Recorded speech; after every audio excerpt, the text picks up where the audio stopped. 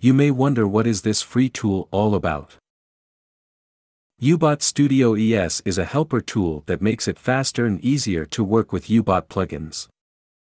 The tool can detect which plugins have been used inside various UBot script files, so you no longer need to search through scripts and load plugins manually.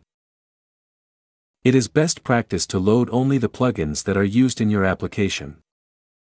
This tool can help you with this and save you a lot of time. First, we download UBot Studio ES. You can find the link in the video description below. The tool doesn't need installation, just put it inside a folder where it can stay. For easier use, you can drag it to your taskbar and start it with a simple click. This is what the interface looks like.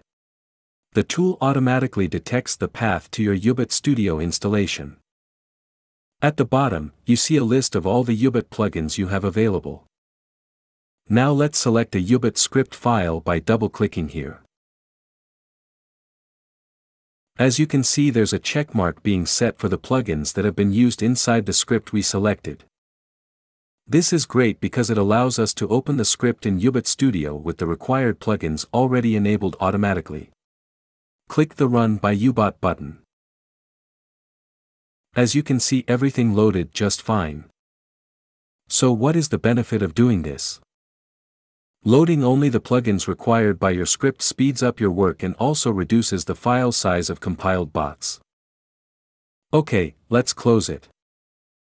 There's another use case where this tool comes in handy.